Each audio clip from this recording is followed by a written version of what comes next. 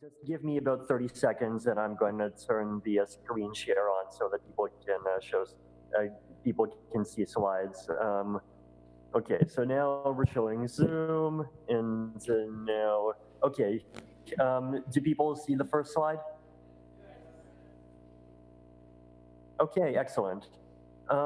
So I guess, so what I wanted to talk about here is kind of start off with a general overview of what quadratic funding, aka quadratic matching, aka liberal radicalism is, kind of what this mechanism does, what the purpose of this mechanism is, and after this, go through something really interesting that we did in the Ethereum community about a month, well, really over the course of the last year, where we actually tried to apply this mechanism to basically fund public goods inside of the Ethereum ecosystem, and some of the progress and some of the kind of results and learnings that we got from that.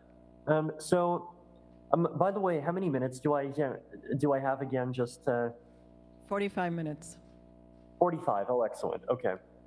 So to start off, like what is quadratic funding, right? So I'll start by framing this with what problem quadratic funding is trying to solve. So I mean, the public goods funding problem, this is a very kind of big problem that all communities and kind of society and humanity as a whole faces, and it's a type of what's called the tragedy of the commons. And the general setup of this problem is basically that you have some community of people, let's say 1,000 people, and each of them can donate money or contribute effort to help maintain some public resource. It could be a public park, it could be a bridge, it could be something much more abstract that you can't like put a toll on even if you wanted to, like scientific research or independent journalism or a whole bunch of things.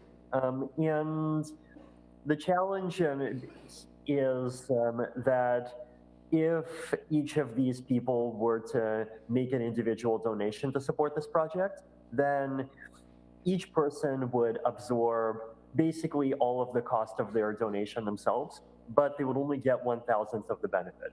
And so if you kind of think of everyone as only taking into account their own interests, then because whether or not they personally contribute to the public good only has a very, very tiny impact on whether or not the public good gets produced or the extent to which the public good gets produced, then, but at the same time, it doesn't influence like whether or not you donate doesn't really influence anything else that happens to you directly, except for the fact that you lose money. So like basically it's in no one's interest to donate, right? Now, in reality, people are more altruistic than the economic models say, like, as we all know, but even still, it's not nearly enough, right? Like we've seen individual donations kind of succeed to some extent, but really fail to be anywhere close to enough to fund a lot of the big public goods that we really care about. So this is the usual setup of the public goods funding problem, right? You have these public goods, and we want to try to fund them, but this kind of mechanism of individual donations just kind of isn't up to the task. Now, the more subtle reality is that there's actually two problems, right? So the first problem is kind of the funding problem. So basically, if people don't donate to this public good voluntarily, then right? But there's also the second problem that people talk about less, which is and the decision problem basically says, hold on, like, how do we even know which public goods are worth funding in the first place, right? So how do we actually decide, like, what is an actual public good and not just what is one loud person's vanity project?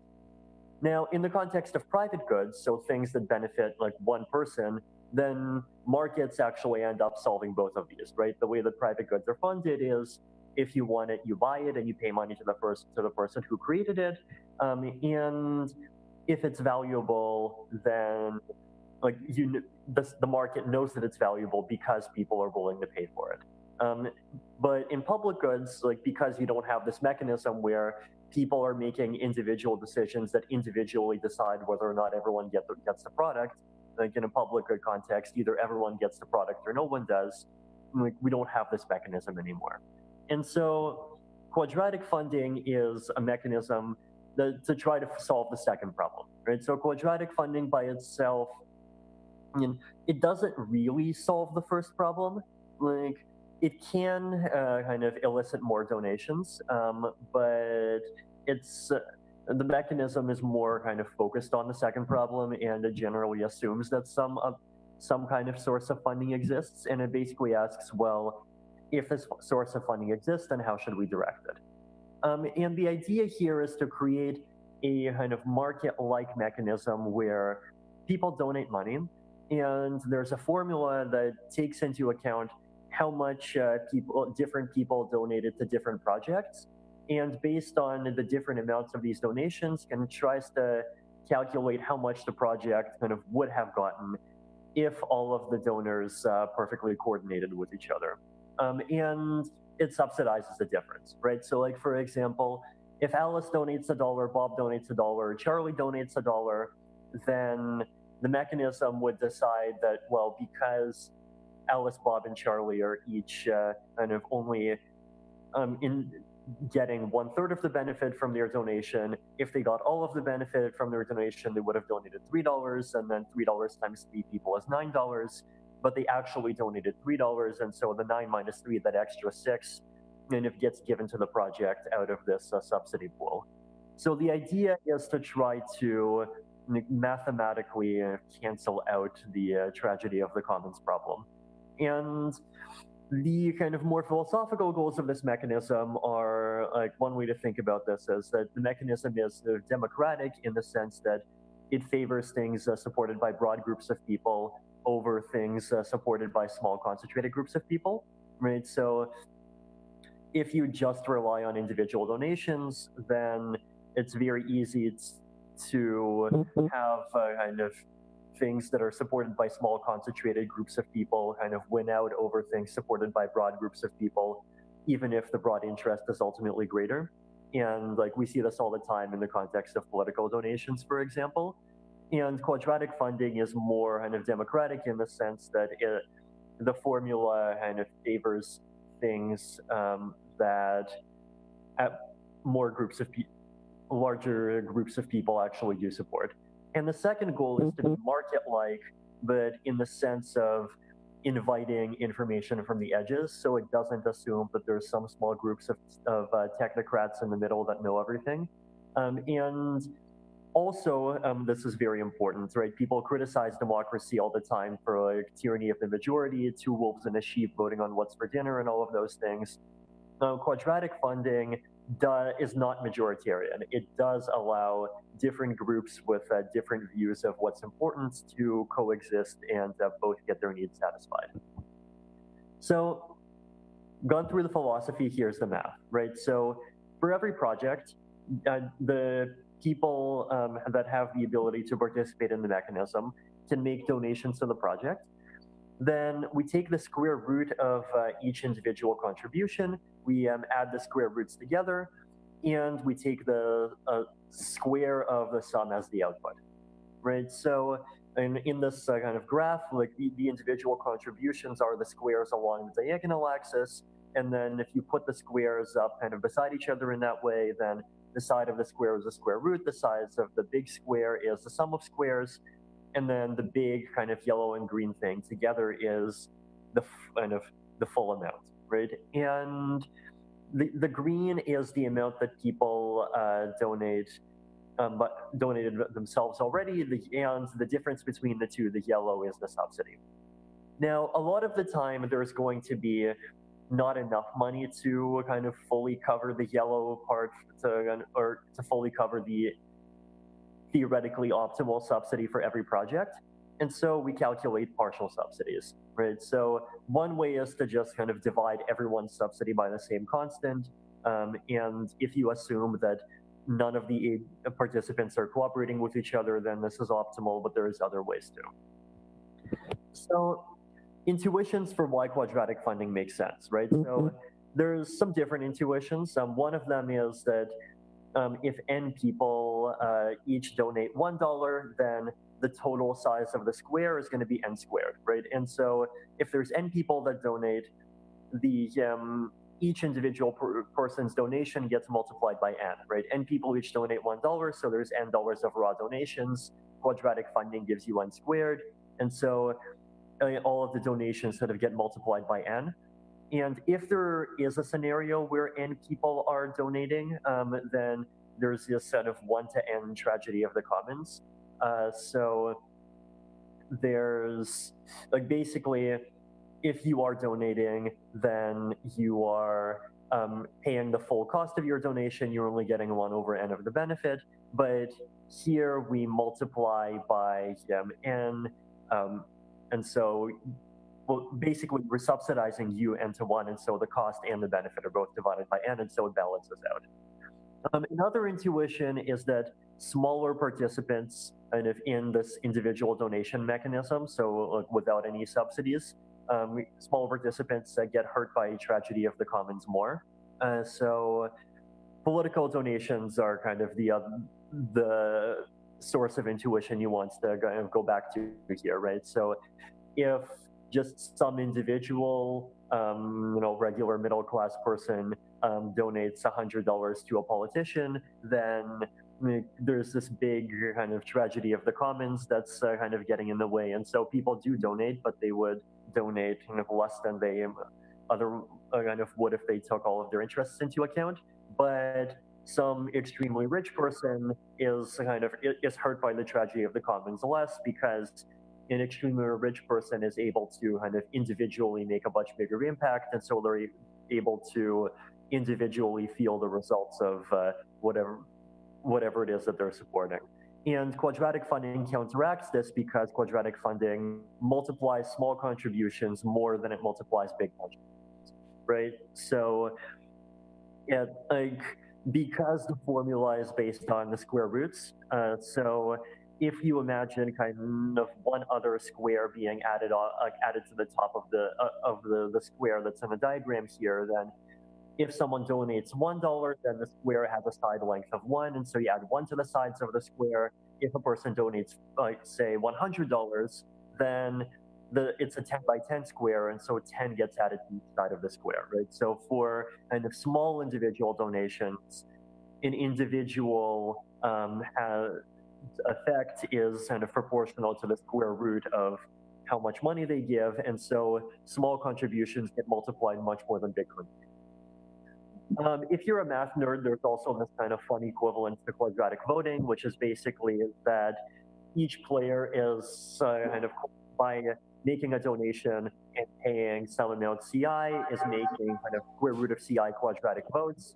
And you can model, and that, right, so we model the kind of the subsidy pool as this kind of virtual agent that's voting against the donation, because it's losing money and it's losing the kind of the amount that's in this big square, and so it votes against it basically by making kind of an amount of votes that's equal to the sum of the square roots to kind of balance out everyone that's voting in favor of it.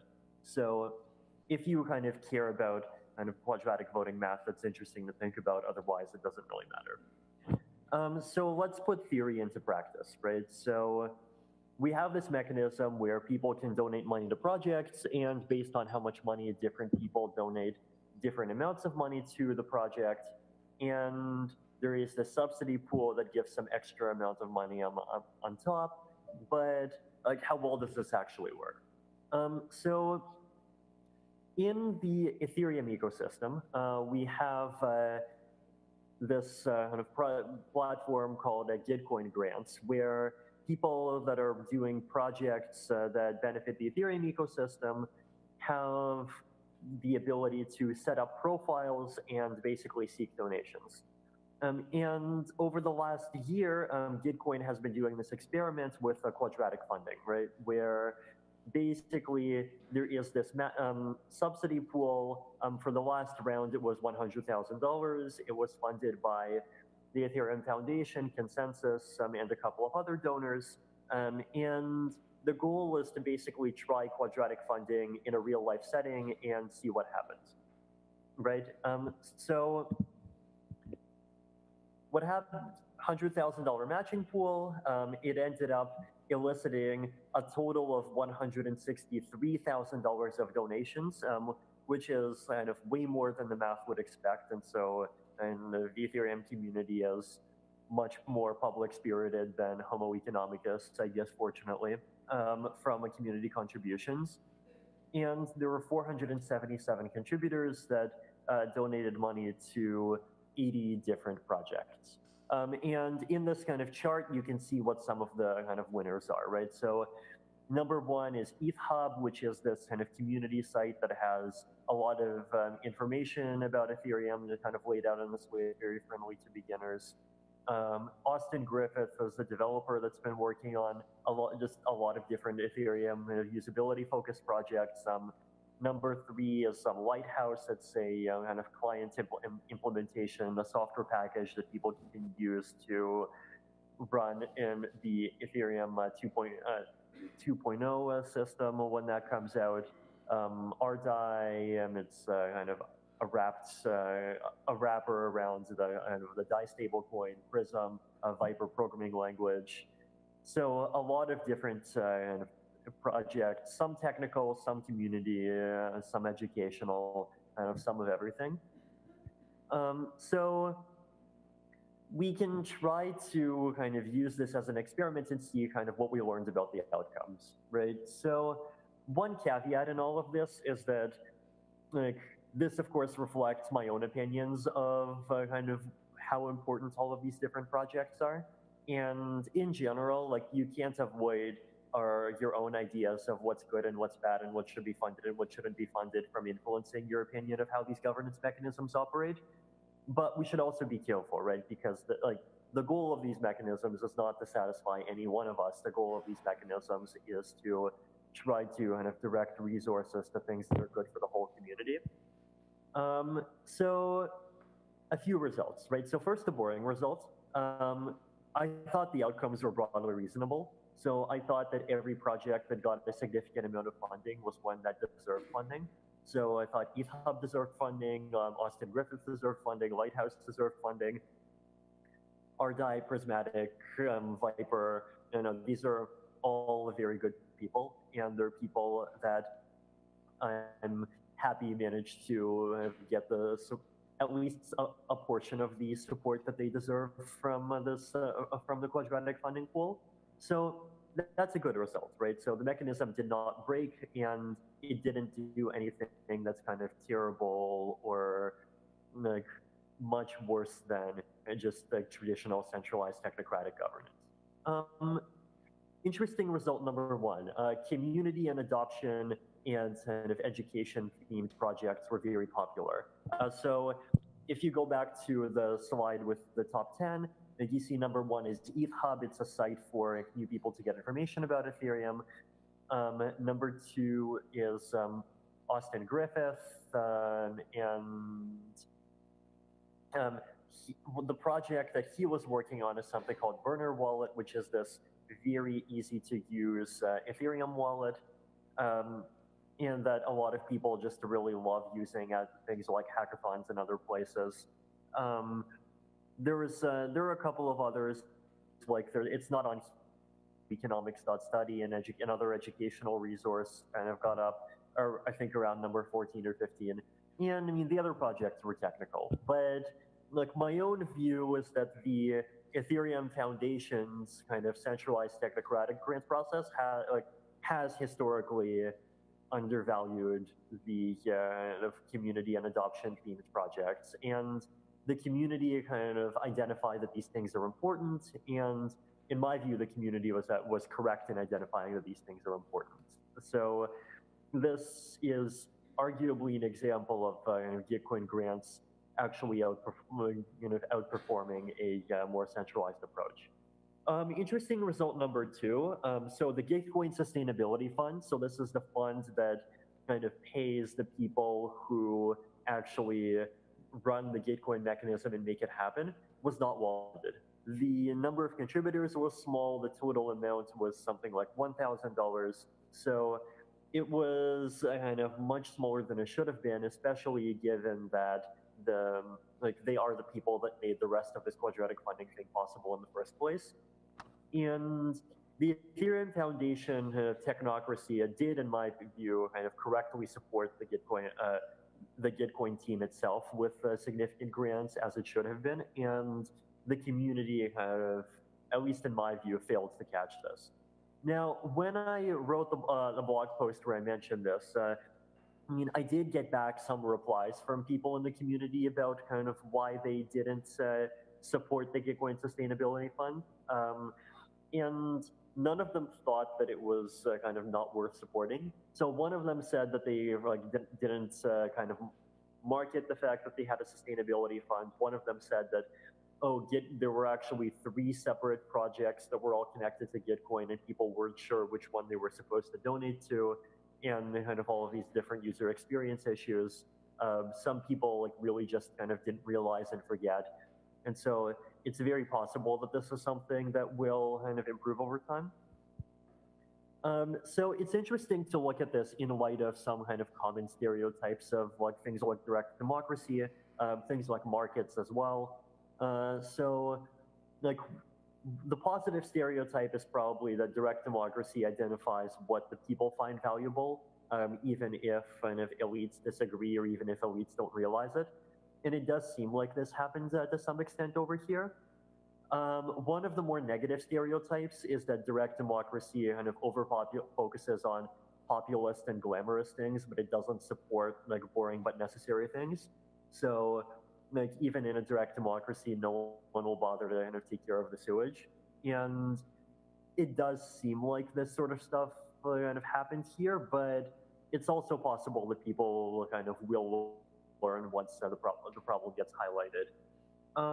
Direct democracy is tyranny of the majority, so 2 wolves and a sheep voting for what's for dinner and all that. And definitely not here, right? So in this quadratic funding thing, we did actually see a lot of different projects with a lot of different themes, even multiple competing projects kind of all get supported at the same time. And so the mechanism really is compatible with supporting kind of a diversity of people doing stuff that people find valuable. So we can go into a couple of kind of details, right? So one of them is that round 3 did not use regular quadratic funding. It used this version of quadratic funding that I call pairwise bounded quadratic funding. And the idea here is basically to kind of limit the subsidy that you get for every pair of donors. And this had a couple of goals. So one of them is to kind of mitigate the risk from unexpected collusion between donors. So the math behind quadratic funding kind of pessimistically assumes that no 2 participants are cooperating.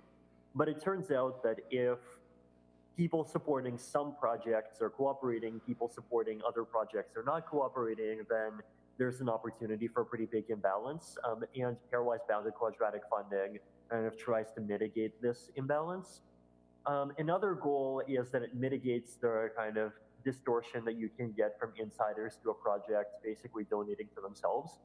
And this actually is something that we saw in some of the earlier rounds. So we basically saw a project where all of the employees to the project made kind of significant donations, and then because of that, they ended up getting like a $20,000 matching, and that had to kind of get removed manually, and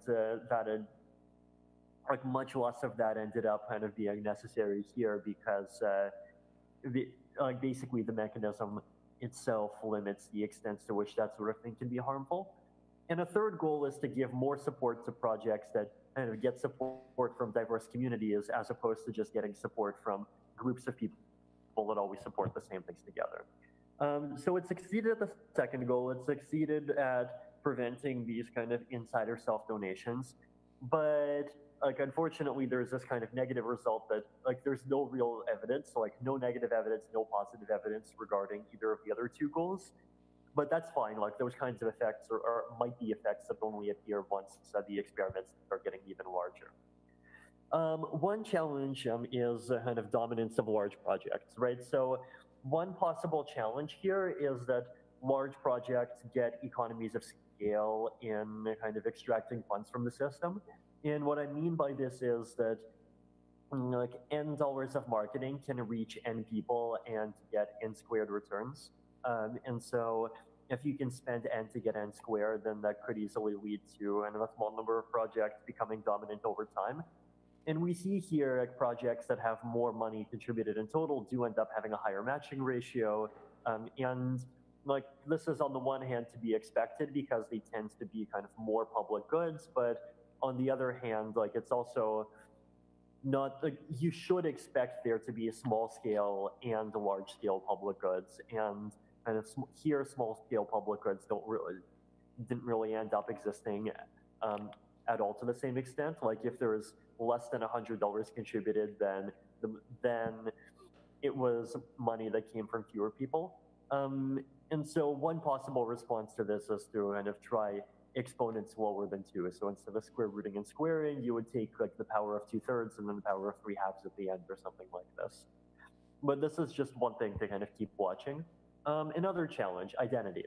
So a problem that these systems have is that they are very identity dependent. So basically, if you're going to donate $10, then you can always kind of, if you can split the donation in half into donations of $5 each from 2 different people, it'd have a bigger impact that way, right? And fake identities are like actually not that hard to get. So there's this wonderful site buyax.com where you can just go and buy things like Gmail accounts. And so if this mechanism does get to a larger scale, like you definitely expect it to start getting exploited to hell by like basically professionals that have learned how to do this over the course of a decade from social media land. And so especially given that there's money and significant subsidies involved, this is one of those things that's worth trying to fight against.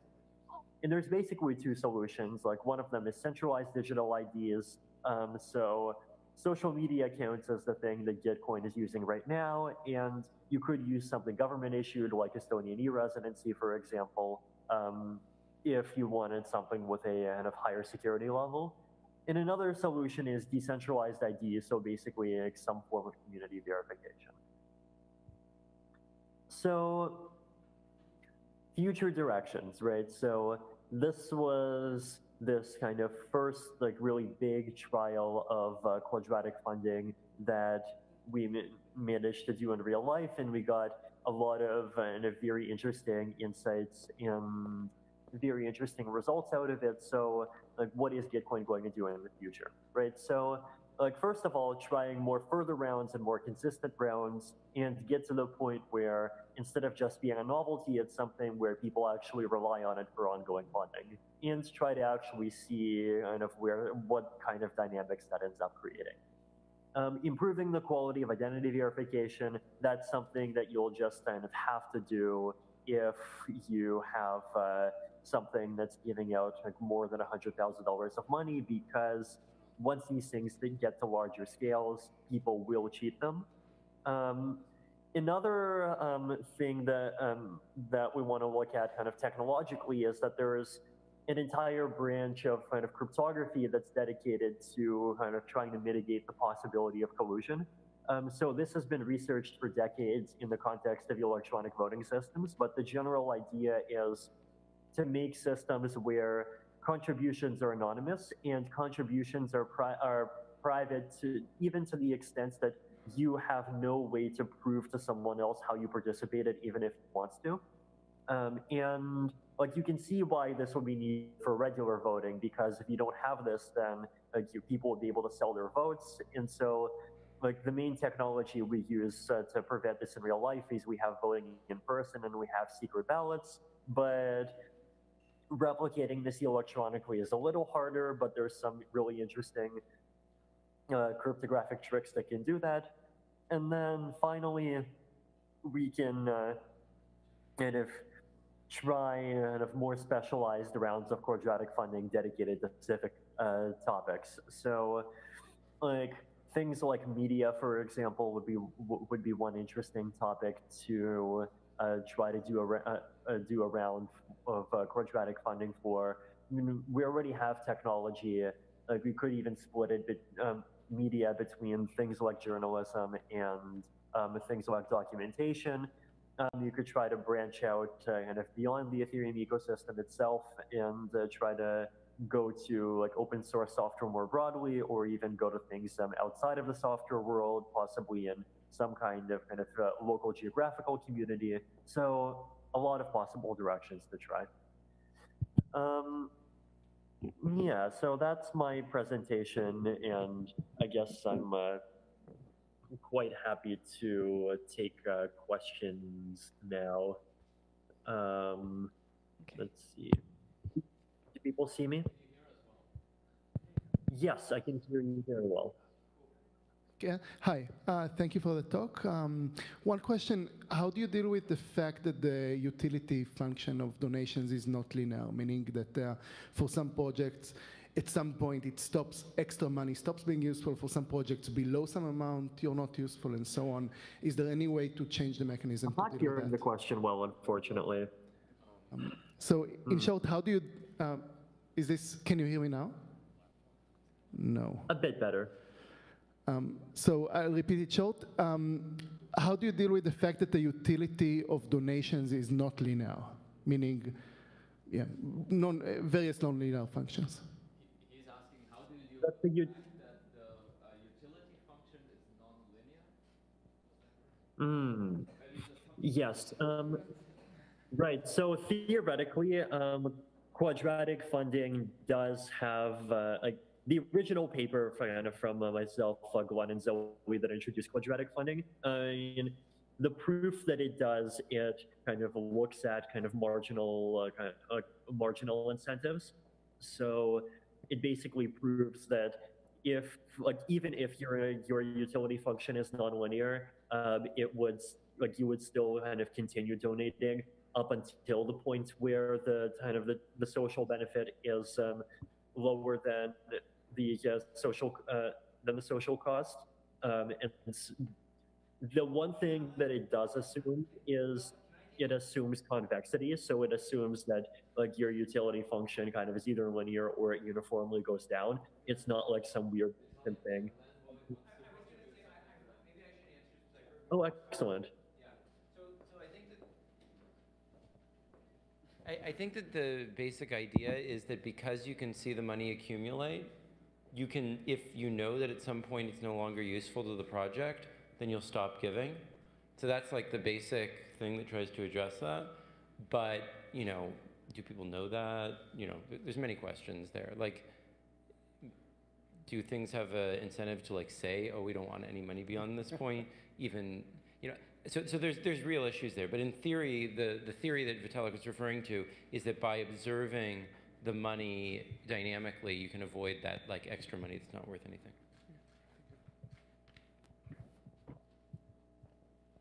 Other questions? I'll try this combo. Yeah. Hi, Vitalik. So my question is. Okay. All right. So my question is, you said that you hope that this can be used for more continuous community funding, and sort of the way that it works, it seems to me like you can do it every year, but it's still going to be discontinuous. Like it seems like a model that's very, very hard to do for a very predictable stream of income. Like it'll be always more like Kickstarter and less like Patreon in a sense. And can you talk about that a bit? Oh, so I've been actually telling the GitCoin people that they should do a round every 2 months. And I could see it being reasonable to even go up to monthly at some point. Like nothing stops the mechanism from kind of being applied on more frequent schedules. Okay. Can you come up and ask your question? If you have a question, just come up to the laptop. Thank you.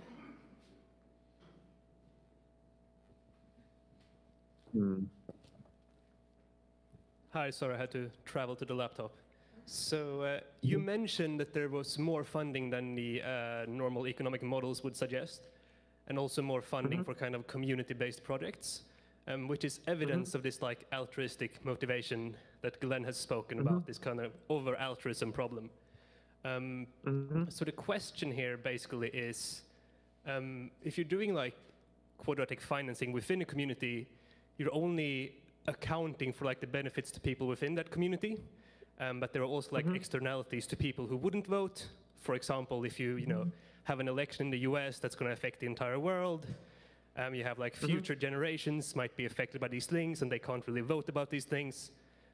So what are your thoughts on kind of accounting for those kinds of externalities of people who are not participating in the current voting process? And how does that relate to the kind of over-altruism issue? So I guess, like, first of all, the mathematical ideal version of quadratic funding would probably say that everyone in the world has the ability to kind of run these things. And like, if you start getting the problem that projects get funded that negatively affect people, then you could also kind of extend quadratic funding so people can vote against projects. So you can definitely kind of extend it to kind of very wide groups of like potential participants. Now, extending it to people who like don't exist yet it's an interesting question. It's I mean, I guess to some extent, like the problem is that you can't really come up with a mechanism that encourages kind of projects that benefit people that will exist into the future without kind of explicitly hard coding some idea of what those people in the future will find valuable, because that's not something that you can kind of go ahead and ask them immediately. And so like you can try to do things like, for example, like if you care about this topic, then like you might want to donate to something to, like, I don't know, the Long Now Foundation, and they might have a kind of grant, and a lot of people would donate to it. But I do think there's something kind of inherent in this kind of concept of democratic and market-based mechanisms, that it only kind of feeds in information about people that actually do have the ability to kind of participate right now. And if you want to move beyond that, then you'd have to kind of either code it in explicitly or rely on people within the mechanism caring about that problem enough to kind of vote in that direction. Thanks. Okay, we have time for one more question. Any questions? Okay, I have a question. Hi, Vitalik. Okay, so Hi. I'm curious how this translates to, say, government provision of public goods. So let's simplify the decision between allocating between education, health, and, say, climate change or global warming. So education and health have a medium short-term payouts, whereas climate change is on a much longer timeline with lots of uncertainty but potentially catastrophic outcomes. Would quadratic public funding lead to possibly under provision of a good, like, you know, climate change, or even other public goods, like, say, certain disease states that have a low probability of occurring but would have catastrophic outcomes? Or, So, go ahead. Just a quick follow-up, or could provision happen because it's precisely a popular issue, but the sum of square roots reduces provision that would have otherwise happened? I mean, if there's an issue that really brings together kind of everyone and kind of everyone from different political aisles, then that's definitely something that quadratic funding is likely to kind of support more strongly. I guess also, if every mechanism is ultimately limited by its participants, and so if the only people participating in the quadratic funding are people who are kind of very short-sighted and like don't care about anything that happens more than 30 years in the future, then like of course climate change would not be funded. So to some extent, like relying on any of these kind of mechanisms does, I think, unavoidably rely on kind of trusting in the goodness of people. But I mean, there definitely are a lot of people that really do strongly care about climate change right now. So, and I'm optimistic there. The other thing that's probably worth pointing out is that like if there's weird dynamics that might happen if like one country or one organization adopts quadratic funding, but other countries don't. So in the case of climate change, for example, like if you set up a quadratic fund that only people, say, in the Netherlands can participate in, then I mean, they'll end up contributing a lot, but at the same time, like even that still, the mechanism is only taking into account the wishes of people in Netherlands. It's not going to be taking into account the wishes of people in other countries. And so just because your mechanism is on a smaller scale than global, like you're going to underprovide less, but you'll still end up underproviding to some extent. And that's something that, I mean, I'm not sure we can solve in the short term, but I also kind of think that, you know, we shouldn't let the perfect be the enemy of the good, and we shouldn't let this be kind of something that, you know, grows over time. Cool, thank you. All right, so that wraps up our talk with Vitalik. Thank you, Vitalik, for joining us. Thank you.